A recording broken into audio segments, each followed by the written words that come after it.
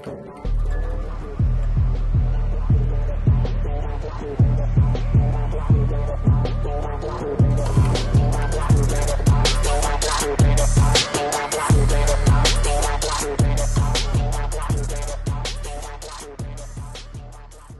everybody, welcome to Darren McGarvey's Common People, episode 3. Just before we start, anybody who has a problem with my Scottish diction is welcome to confront me in a speaking English competition. Just want to thank everybody who's checked the previous couple of episodes. The stuff is mainly on YouTube right now, but as I said before in the first episode, we'll be building things out. So I've been getting a lot of questions about, can we listen to this on Spotify?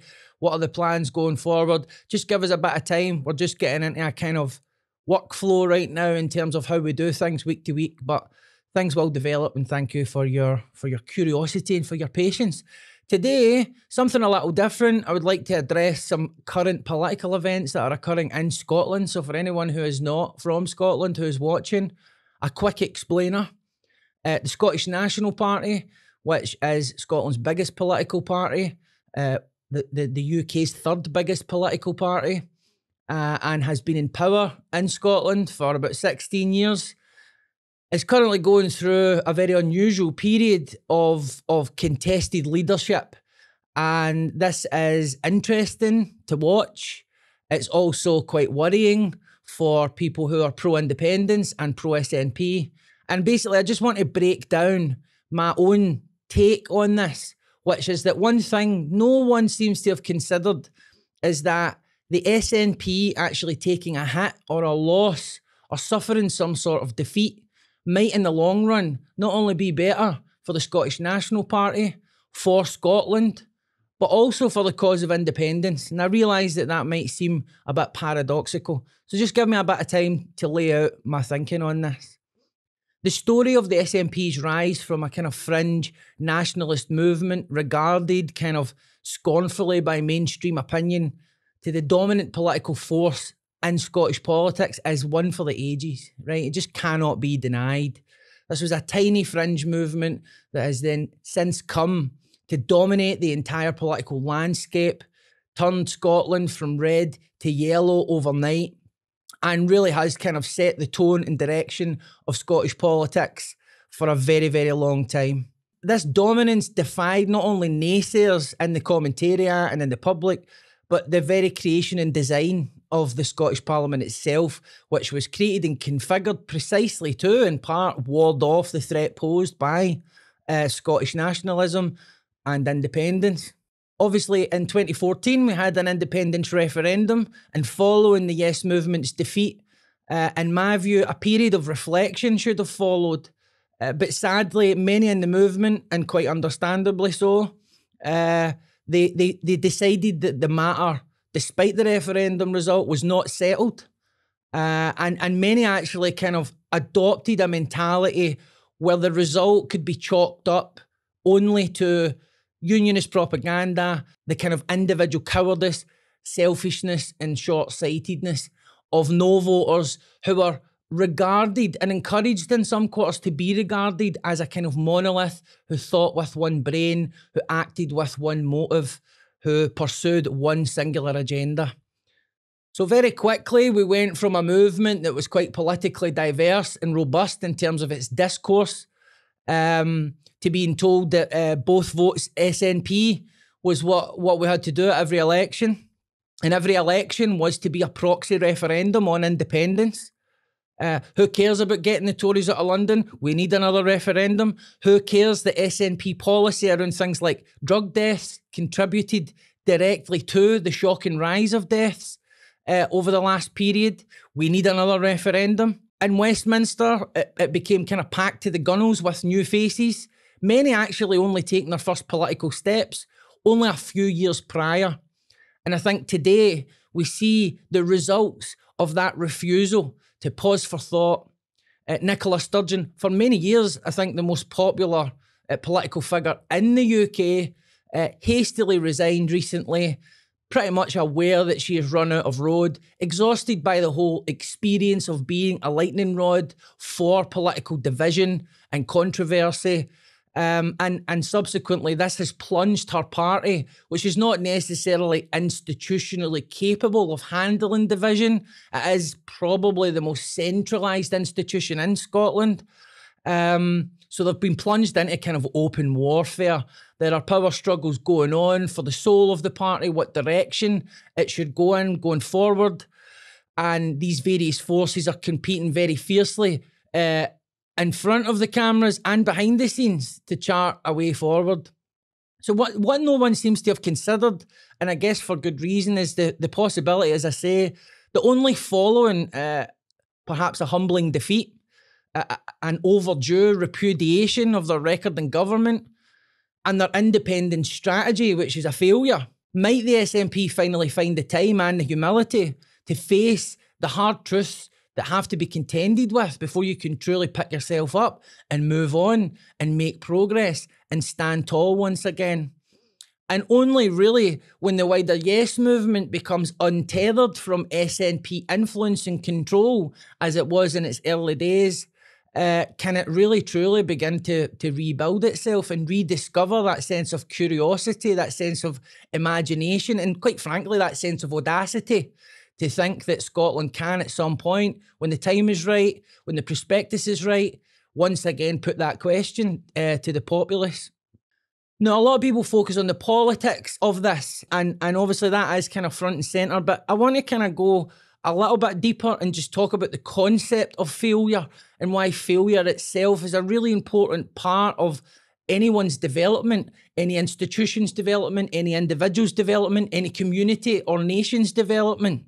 There is obviously a pain in failure. There is a sense of perhaps embarrassment, humiliation, anger. But also what happens is that when we fail, often this levels pride. And when the pride is levelled, then this brings to bear other faculties which were not previously available to us, as we were very caught up in maintaining our position or our perceived position. And so this creates fertile ground for humility, right? Now, defying the laws of political gravity for so long has, in the words of another commentator, which I thought were quite fitting, atrophied the Scottish National Party and, by extension, the Scottish Government. So every day it has to fight on three fronts. It has to fight on the front of basic governance, which it's not doing terribly well on. It has to fight on the front of advancing independence or being seen to advance independence. And actually, the charade of advancing independence probably is even more energetically inefficient than actually just fighting for independence, having to pretend that another referendum's coming round the corner, having to develop strategies and announcements to make it seem like that carrot that's been dangled is within reach.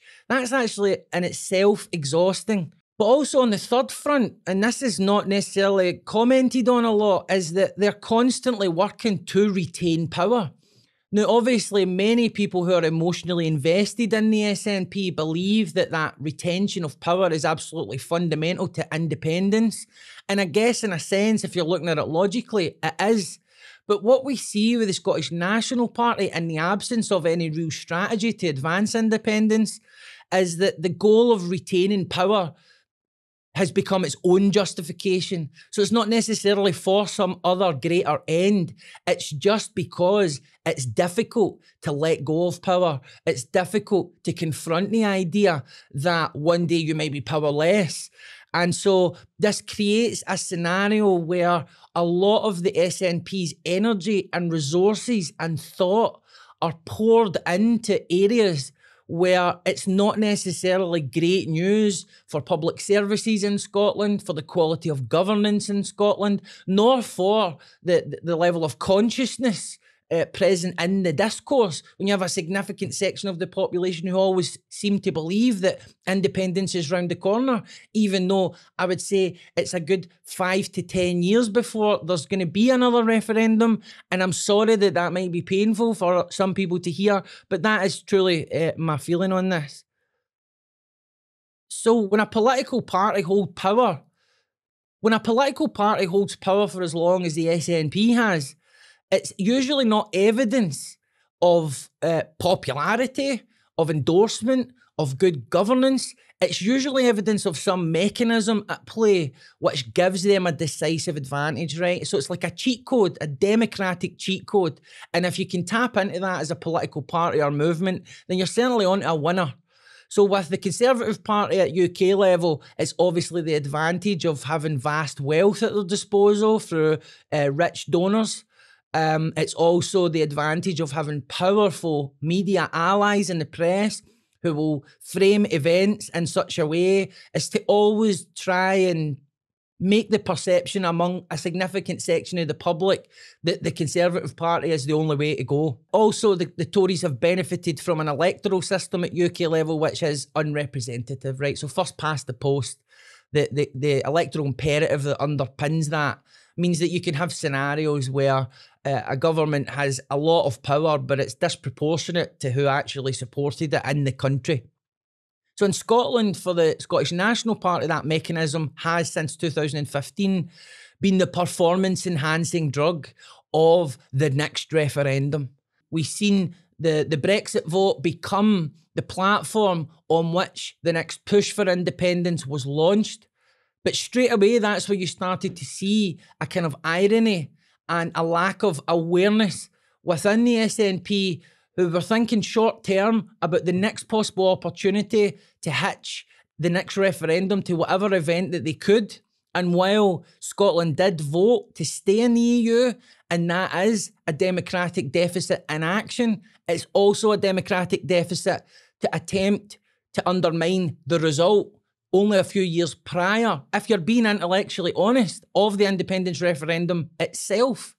And so straight away, you could see the bad blood already growing as many became quite upset that their Remain vote was sort of seen as a tacit endorsement that Scotland should very quickly agitate for another referendum. And I think Sturgeonism, as it's been called, is characterised by ironies and hypocrisies along the way, right up until only, a few short weeks ago. Now, the thing about performance-enhancing drugs is it's great when you're on them. You feel like you're flying, you feel like you've been imbued with special superpowers, but there are also some nasty side effects of it. You can end up developing a bit of an ego that's not relative to what you actually bring to the table. And also, you're not really got a true picture of what your genuine power is, what your genuine ability is. And it's only when the performance-enhancing drugs are no longer being administered that you're confronted with a choice. Do you continue to take more, or do you lose some of the gains that came to you as a result of the performance-enhancing drug? And I think that this is a process now that the SNP are definitely on, where the performance-enhancing drugs are beginning to wear off, and we're starting to get a true picture of the composition of the SNP, the political diversity of the SNP, and also the weaknesses and the vulnerabilities, and quite frankly, some of the hubris of the SNP. So one of the things that the SNP is never really faced is a true electoral assessment of its record in government, and this has engendered a culture of unaccountability at every level of governance, and this goes right back to just after the independence referendum, when what should, as I say, have been a period of reflection on why we lost, instead became this kind of 24/7 rally. So you had the bunker mentality being adopted, which seen various players capitalising quite rightly on the enthusiasm to keep the fight up, to stay in the trenches, and they were kind of funded to the teeth to take the fight to unionists, and this created straight away perverse incentives to ignore any kind of autopsy on the referendum result where we went wrong, and instead just keep on pushing based on a number of assumptions which I felt even at the time were quite unsafe. So within little time, a strange consensus was kind of reached that the fastest way to get another referendum was to basically bet the whole farm on the Scottish National Party. And I think in hindsight, that has been a naive collective decision, which all but seen the Yes movement absorbed by an increasingly centrist, managerialist, knob-twiddling political operation. So what could have been a more politically diverse post-independence referendum discourse around the campaign strengths, weaknesses, as well as a new vision for how independence could be achieved, was kind of sacrificed on the altar of SNP brand loyalty. really, when you look at where the SNP is currently at, you can see a lot of the chickens coming home to roost on that front. The other thing is that if you're looking at this through a kind of emotional lens, which obviously a lot of people won't, but there has been a tremendous build-up of frustration and anger and resentment. And to be fair, some of it is legitimate, and it's not just among unionists. It's within the Yes movement itself. So there's this build-up of frustration at the SNP's dominance in spite of various things. And this frustration has to be discharged at some point. And actually, ironically, it might be the case that if the SNP suffers a sufficient humbling experience, then that emotional build-up can in fact be discharged in a way that might allow people to look at it with fresh eyes, whether from the Yes movement or from further afield. So as the performance-enhancing drug of the second referendum is wearing off, the SNP's institutional ego is being slowly relativised. So there is now more of a correlation between the level of support for the SNP, what the SNP's actual capability is, and you're starting to see it slowly being held accountable in ways that perhaps it wasn't before, not least from many of its own members. So we have the declining membership, we have the arguably flatlining support for independence. You have prominent figures openly slating not only its record in government, but the culture of governance within it. And so pro-independence people who have really been marched up to the hill so many times that they still genuinely believe that another referendum is just around the corner might have some challenging and humbling years ahead. And my view is that while that might push independence into the middle distance, I actually think that the SNP keeping power, remaining unaccountable for their record in government, and also this culture within the SNP that we are hearing more and more about, which really is a lack of accountability, then I think that actually pushes independence even further away. And so the difficult take here for me is being pro-independence and desiring to see good governance in Scotland, perhaps above all else, is that I think that the Scottish National Party has to go through that thing that all people and all things have to go through when they're on that pink cloud, when they're flying, when they're coasting. They have to fall, they have to fail, and then they have to look at why that's happened, and they have to build themselves back up. I'm grateful to you for tuning in. I know that was a bit of a longer take. A couple of quick things just before we go. I'm on tour right now. You can check out the availability of shows for the Social Distance Between Us Live. There's a link tree in my Twitter pinned right at the top. I'll be performing all over the UK. We have dates in Newcastle, Liverpool. We have dates in London, Manchester. I've already done Dundee, Aberdeen, Edinburgh. I'll be doing Kirkcaldy and a whole load of other places. So if you fancy coming and seeing me live for more of a kind of a performance side of what I do, then please look into that. Once again, just like and subscribe, leave some comments. I'm trying to be very mindful of my tone here. I realise that I'm as guilty as anybody in the Yes movement for sometimes being a bit snide, for sometimes talking in generalities, for sometimes letting my own personal resentments against certain people or ideas cloud my judgment in terms of what sort of tone I bring to discourse. And so part of the reason that we're building this platform, and it's been a long-term thing for me, is that I recognised back then, if ever I said something that was disagreeable, I had a bad day, or I came out with a take that people didn't agree with, it was very easy for someone in the Yes movement to just pull a plug on me, because back then a lot of my public visibility was dependent on that. And so I seen a long time ago that before I could personally re-enter this discussion, then I had to have created an infrastructure around me which gave me resilience in the face of that. I had to fail, build myself back up in order to become truly independent. Thank you very much, guys. I hope you have a great weekend, and I'll catch you again soon next week.